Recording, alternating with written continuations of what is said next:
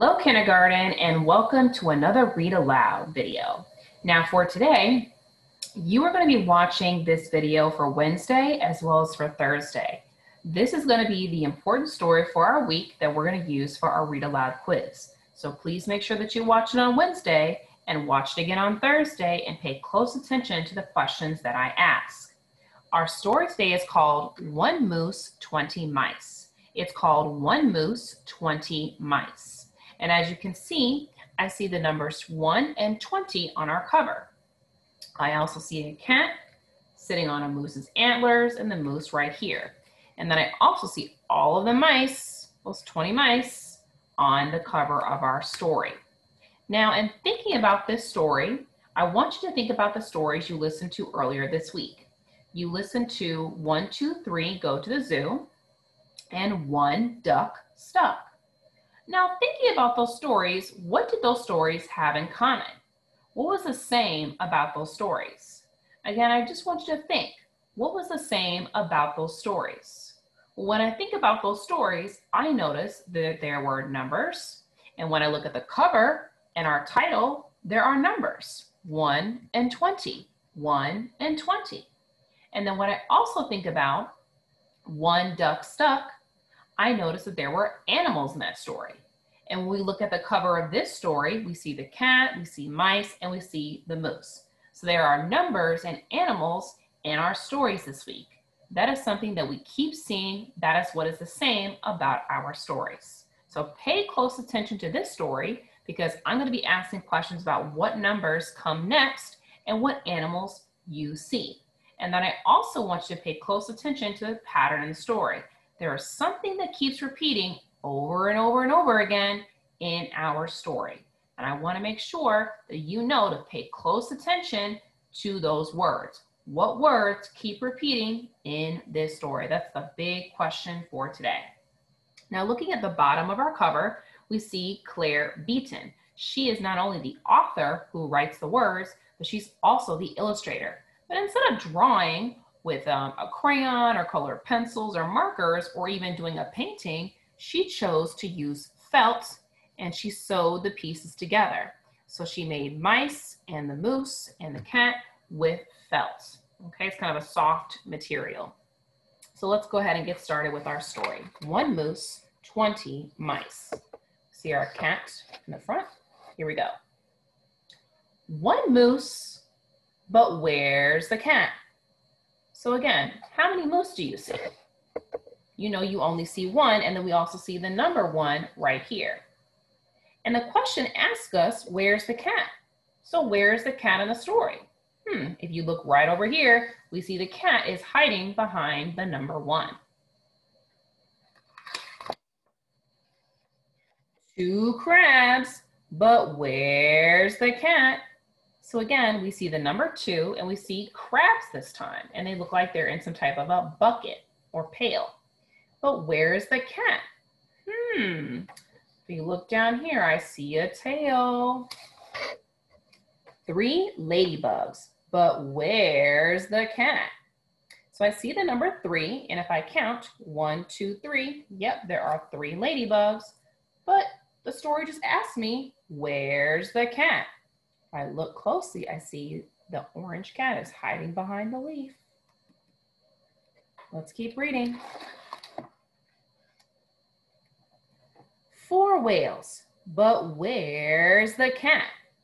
So I see the number 4, just like in our other stories, we saw numbers, 1, 2, 3, 4. I can count the whales, but where's the cat?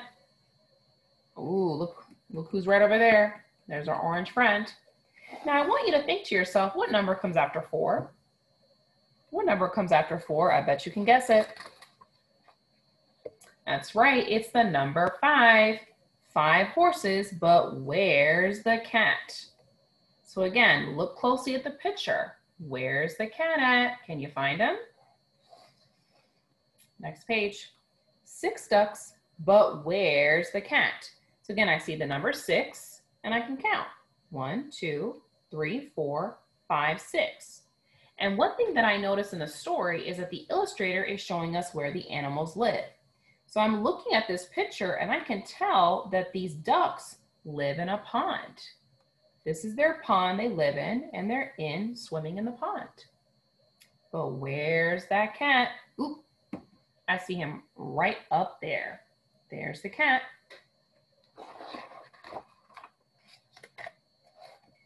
Seven snakes, but where's the cat? Can you find the cat? Can you see where he's at? 8 frogs, but where's the cat? Can you see where the cat's at?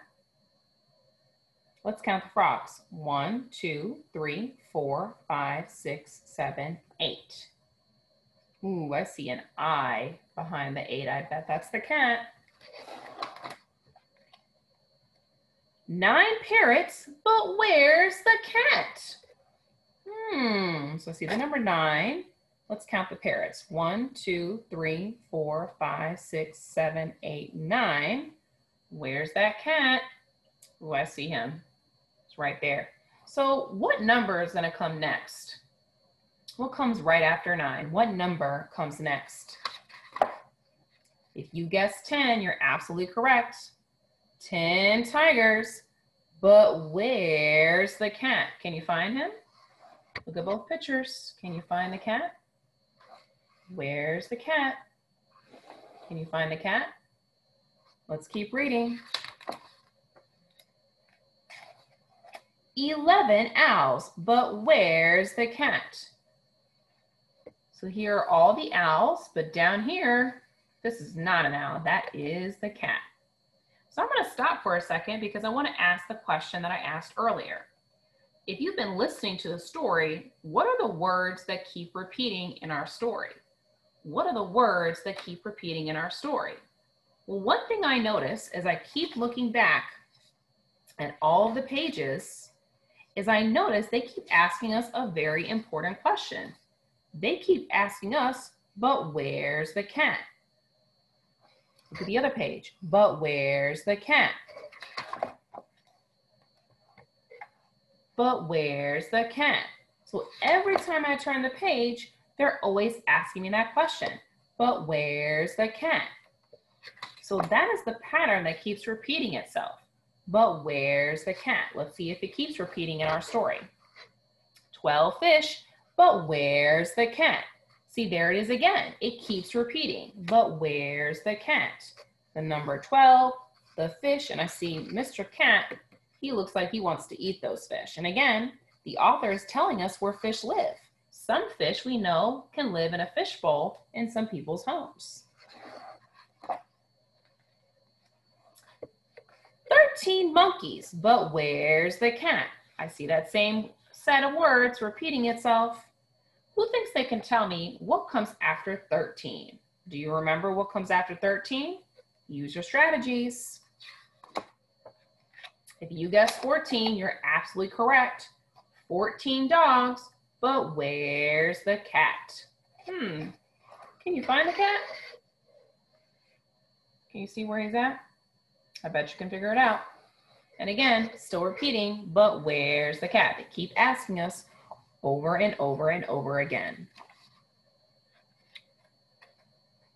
15 dolphins, but where's the cat?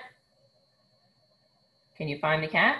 And again, the author is showing us where dolphins live. They live in the ocean. They live in the ocean. And I see this little cat hand reaching out.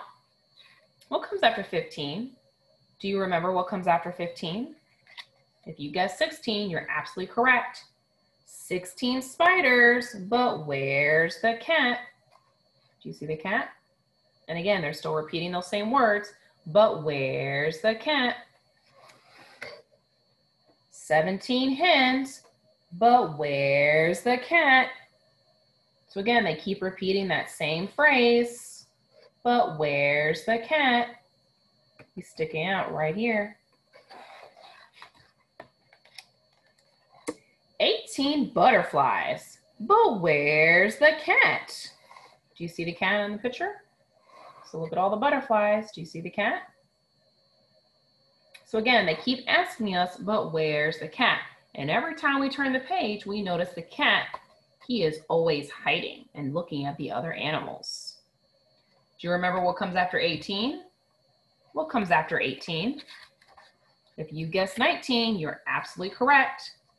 19 elephants, but where's the cat? They keep asking us the same question, but where's the cat? Do you see him? Where's the cat amongst all these elephants? All the elephants, some of the elephants look like they're wearing blankets or they're holding flowers. So where's the cat? What comes after 19? Do you remember what comes after 19? Get ready. 20. 20 mice, and here's the cat. So I just noticed something in our story. Every time we turned the page, it always asked us, where's the cat?